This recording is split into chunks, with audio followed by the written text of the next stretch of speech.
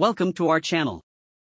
In this video we will demonstrate the use of the SV4401A VNA to observe data and adjust the proper antenna length. When the SV4401A is powered on, we can see that the lines on the screen are cluttered, so we can cancel the unwanted display and leave only two traces. There are two types of data we need to measure the antenna. One is the SWR. We click on Format and select SWR. The second is that we need to see the Smith chart. Tap on Trace 2 and turn S21 into S11. Long press again and tap on Format and click on Smith chart. What is presented now is as concise as we need to see.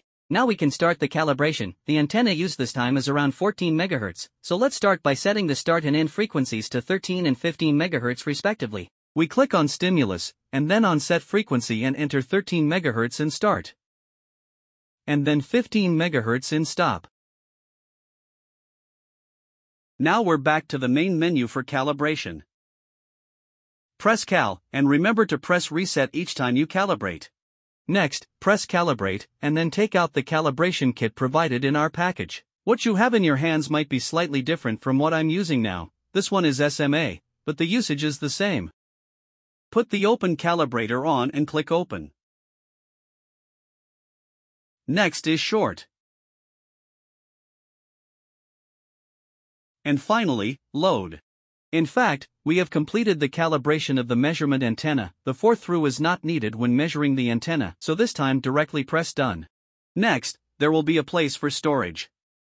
We have a total of 10 storage locations available. Here, we select 5 to store our calibration. This way, we won't need to recalibrate every time. We just need to go back to Save Recall, choose Recall, and we can find the calibration results we saved earlier. An OSL hashtag is displayed here after calibration.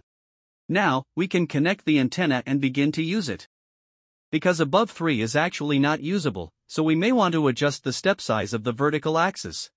We long press S11, select Scale, and input an interval, for example, 0.3. But this is a bit too small, so we can change it to 0.5.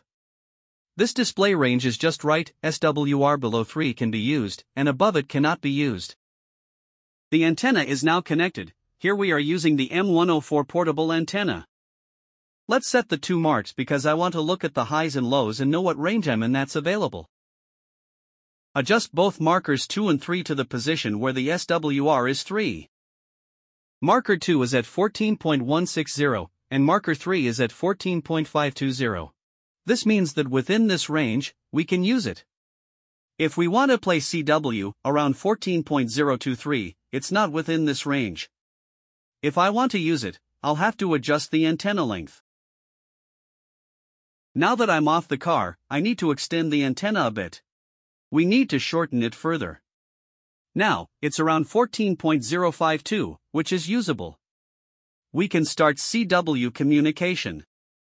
Thank you for watching this video. If you're interested in this product, feel free to visit our official website for more details and information. You can purchase directly from our official website or choose the nearest distributor.